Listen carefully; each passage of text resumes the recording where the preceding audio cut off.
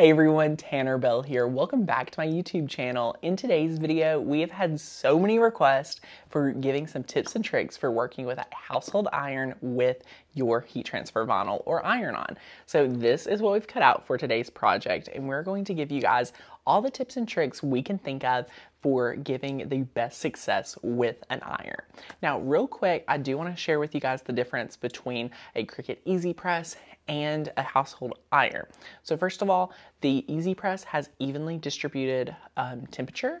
So that means the entire plate of that EasyPress is going to be the same temperature. It's really important to have evenly distributed temperature on that plate because it is going to give you effortless results really easily. What we're going to have to do for today's project is it's going to take probably 3 times longer to do today's project with a household iron versus an EasyPress. Notice I said it will be done, so if you just can afford a household iron, I hope these tips and tricks will help you. But that just is another factor to say, hey, the EasyPress is made for this, and sometimes will help you and save you from having a craft fail. And honestly, in my opinion, you'll make your money back from the time and the material you could potentially lose. So we have some, tips and tricks for you. We are using a Cricut EasyPress mat today. They're really affordable. You can find them on sale. So if you cannot afford an EasyPress, I would consider these mats. They're really awesome and handy. But again, if you do not have a mat or you cannot afford one in your budget, what I would recommend is a terry cloth towel folded 3 or 4 times. So whether you're working with a EasyPress or an iron, always have a stable, sturdy surface area.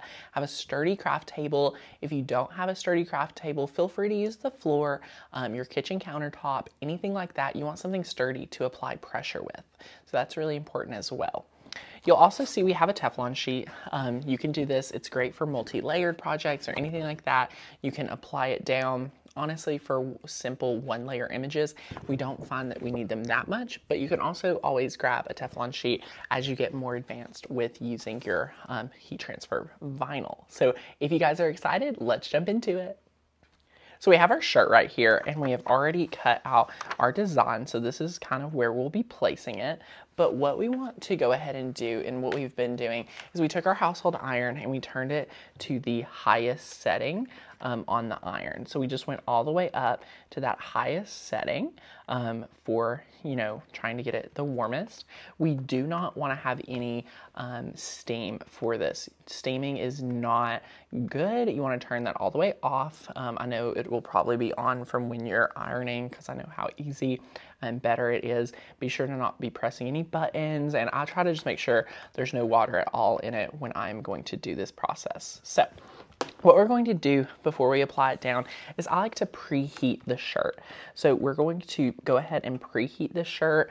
What this does, it's going to allow us to preheat it and get out any wrinkles. So I like to kind of treat it not like an iron because you want to lift it and, reapply it. So there's some, different things you can see here. They're kind of indentions. So just kind of be gentle with it so you don't get all of those indentions. But as you can see here, it looks much better after we've preheated it. So I'm just going to work around here real quick. And once we're happy, we're going to lift up and we're going to apply our decal onto the shirt. So just like so. And I'm telling you, the iron does get pretty warm, but here's what we're going to do now. So there is no timer, so I would recommend kind of having something on your phone. So we're going to open this up to our phone and we're going to start a little stopwatch. So we're going to press start and we're going to apply the right side down for 30 seconds. And again, apply some pressure. You can, give it some movement by just applying that pressure. And we're going to work with it for 30 seconds. I like to try to stay to the middle of the iron. And honestly, guys, I think you'll find where your iron's the warmest after, you work with it just a little bit. It does just take a little bit more. So it's been 30 seconds, so we're going to stop and reset that. We can lift it up and you can start looking at it. And this is a great example. This area right here has been applied down really well. And you can tell by the bubbles. This down here, even though it was in our hit area, it's not have any bubbles or shows anything that it has been heated down. So we're going to move over, and now we're going to do the left side. So we can just start that clock again, and we're going to let that time down for 30 seconds. And then after this, I'll probably take it and go sideways for that bottom area that's just not getting enough heat that it needs. But honestly, guys, with a 9x9 EasyPress, this would be done in 30 seconds. And again, guys, if you have a household iron and you are not using the EasyPress mat, maybe that could be something that could help you, you know, set yourself up for success. So it's been 30 seconds, or go lift up. And you can kind of look at it, and again, this area is looking pretty good, but just down here, you know, you're not getting too, you know, well of heat. So now we're going to just reset and start that again for 30 seconds. And be sure to apply some pressure. We'll talk about what we'll do next here in a second for hitting the back. So we're just going to, you know, give some firm pressure and kind of go back and forth with it, just to make sure it's nice and firm, just like so. And then we're practically at the 30-second mark. And then what we can do is just go up here and hit this just for a few more seconds if you know, feel like there's any area up there that may not be, you know, perfectly hit. So I just left the timer running, and we'll go up to maybe, you know, 50 seconds.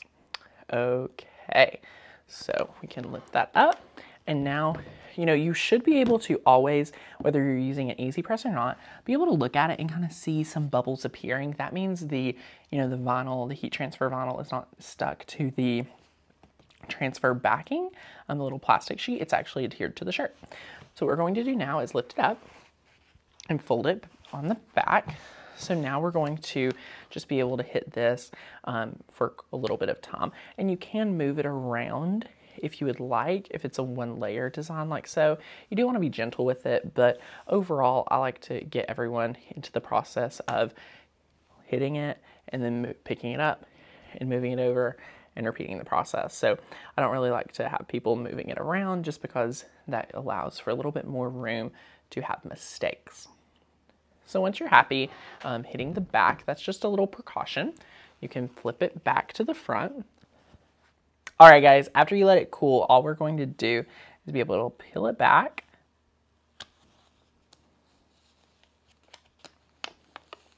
And reveal our design.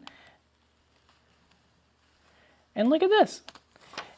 With a household iron, you are totally able to use heat transfer vinyl, and honestly, it looks awesome. Like, you cannot tell that this was heat transfer vinyl at all. This looks totally awesome. I love how it looks. With just a little bit extra time, you are able to master using a household iron for your heat transfer vinyl projects, and it's super awesome. What did you guys think? I love sharing with you guys more economical ways of making awesome craft projects. So if you guys have been on the fence whether getting an EasyPress or sticking with a household iron, I hope you guys enjoyed our comparison. I do have to say, if you're wanting effortless crafting, the EasyPress is a no-brainer, and I highly recommend investing in it. Maybe not as soon as you get a machine, maybe a few months from now, maybe at the next holiday season, put it on your list and have that. But if you cannot afford one, feel free to grab the EasyPress mat, because I do feel like that helps out a lot. And I hope you guys enjoyed today's tutorial. If you did, give the video a thumbs up. If you're brand new here, hit that subscribe button so you can see all of our future videos and check out more Cricut tutorials. If you guys have any questions, leave a comment and we will get back to you, and I'll see you in the next one. Bye, guys.